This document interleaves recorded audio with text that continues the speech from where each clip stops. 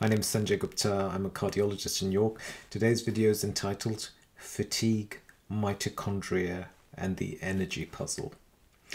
Right. As many of you know, I've spent a large part of my career working with patients who suffer from a condition known as POTS, postural orthostatic tachycardia syndrome. And one of the things that this has allowed me to learn is that what you read about conditions in textbooks is very different from what the patients who are living with these conditions describe.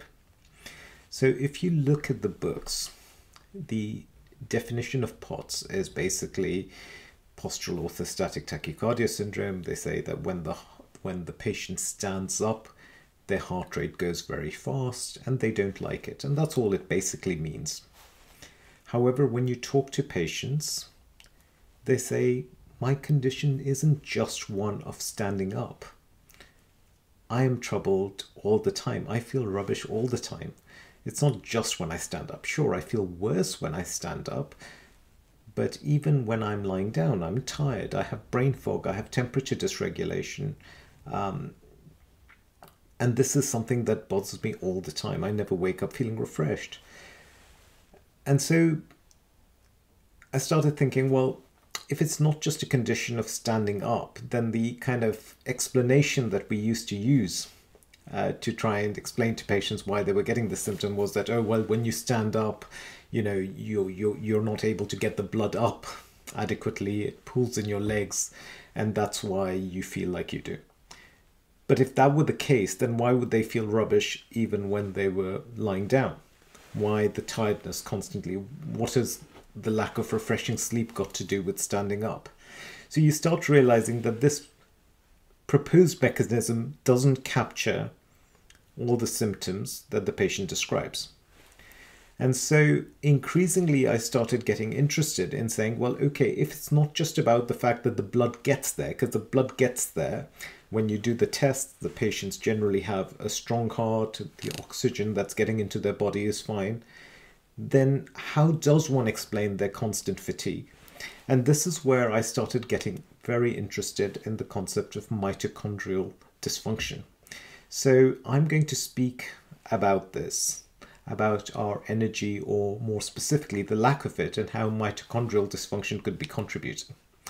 So as I say, many patients I see suffer with deep persistent fatigue, not just tiredness after a long day, but the kind of fatigue that makes everyday life feel overwhelming. And one of the most overlooked contributors to this kind of fatigue is something we don't often talk about in mainstream medicine. In fact, if you talk to most cardiologists, they wouldn't even know about this. And that is mitochondrial dysfunction. What are mitochondria? Mitochondria are often called the powerhouses of the cell, and for good reason. They're tiny structures inside nearly all our cells, and their job is to convert food and oxygen into energy. So you can deliver the food and oxygen. Your heart is fine, your arteries are fine, your capillaries are fine. It can get there, but you need the mitochondria to be doing well, to be functioning well, to convert that food and oxygen into energy in the form of a molecule called ATP. Think of them as miniature engines. When they're working well, we feel vibrant, clear-headed, and strong. When they're not functioning properly, even simple tasks can feel draining. It's not about laziness, it's about a biological bottleneck in the body's ability to make energy. What happens when mitochondria don't work well? Mitochondrial dysfunction can show up in subtle and frustrating ways. Perhaps the most common way is chronic fatigue, but they can also present with muscle pain or weakness, brain fog or poor memory, exhaustion after minor exertion, cold intolerance or temperature dysregulation. And actually, when you look at many complex conditions like ME, CFS, long COVID, fibromyalgia, POTS, and even neurodegenerative disease, these are all symptoms patients complain of. And there is now growing evidence that mitochondrial stress or damage may be playing a central role. Why do the mitochondria get damaged? I think many things can impair mitochondrial function. chronic inflammation, oxidative stress, toxin exposure like mold, pollutants, heavy metals. We don't talk about this enough. Nutrient deficiencies, especially magnesium, the B vitamins, coenzyme Q10, carnitine. You can also get it from viral triggers such as Epstein-Barr virus, COVID, etc. And you may also have premature mitochondrial aging or inherited mitochondrial disorders. Modern lifestyles such as poor sleep, processed food, chronic stress can also make things much worse. What can support mitochondrial function? So here's the good news. Mitochondria can often recover, especially when we create the right internal environment. Now, it's not something I know too much about, but it is something I'll be exploring more in the coming few weeks. But from what I have read, nutritional support such as magnesium, I've spoken about magnesium in the past. I did one of my most popular videos on the channel is about magnesium, and a ton of people have come back to me and said, I found that the magnesium has helped me. It has made me feel better. And magnesium is essential for ATP production. So having enough magnesium in your system is a good idea. Now, the problem is a lot of people rely on a blood test. You know, you go to your GP, they'll do a blood test on magnesium and they'll say, oh, your magnesium levels are normal. The blood test is not a reliable way to know whether you have enough magnesium or not. And therefore, in some ways, it is perhaps just a good idea to supplement with magnesium. It's generally harmless unless you're taking it in absolutely huge quantities, and you just assess how it makes you feel. So magnesium is very good.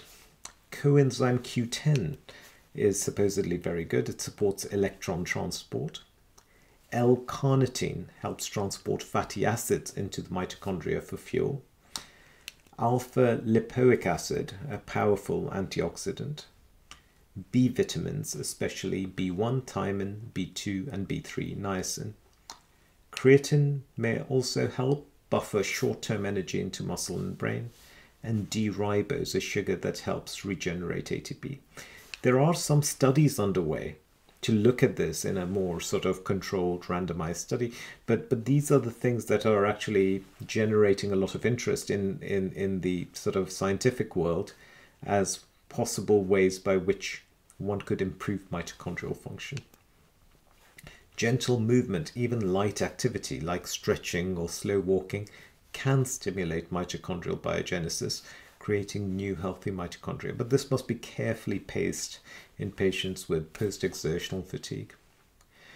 It's of course very important to reduce oxidative stress, which damages the mitochondria. So antioxidants like glutathione, vitamin C, N-acetylcysteine may protect the mitochondria from damage. Good sleep, clean air, reducing chemical exposures can also help. I was in a meeting and I heard a wonderful Dr. Sarah Myhill speaking, and she talked about heat as a way of getting rid of heavy metals which may accumulate within our body. So she talked about the benefits of sauna. I don't, again, have to confess I'm not as knowledgeable as her, but I will try and find more out and then share that with you guys. Cold exposure and light therapy as well can be helpful. So therapies like light, like red, NIR light, photobiomodulation are being studied for their ability to stimulate mitochondrial function. And then of course mind-body practices. So chronic stress affects mitochondrial health. Mindfulness, deep breathing, relaxation techniques can lower the biological burden on these tiny powerhouses. So if you're someone who feels tired all the time, who feels unseen because your blood tests are normal, but your body tells a different story, you're not imagining it.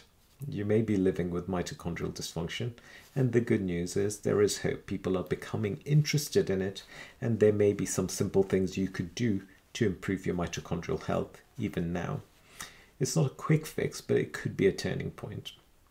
So if this video resonated with you, please share it with someone who may need to hear it. And if you'd like to hear more on this topic, deep dives into individual supplements or strategies, let me know in the comments. As I have to confess, I'm not an expert at this, but I'm open-minded and I would very much love to learn. And I don't very much believe in the fact that modern day medicine, the way the medicine I practice in my day job, has the answers, and therefore we have to be open-minded, we have to be collaborative. And so if anyone has had experiences with some of these supplements perhaps that have helped improve energy, please share them, let us know, so that we can all learn, and perhaps someone else who's reading the comments may also want to try them out. You know, I think as a disclaimer, I'm obliged to say that you must check with your doctors, etc., before you do anything. But certainly I think this is a very interesting area for us to be looking at. Thank you as always for being here. I wish you strength, clarity, and the steady return of your energy. All the best.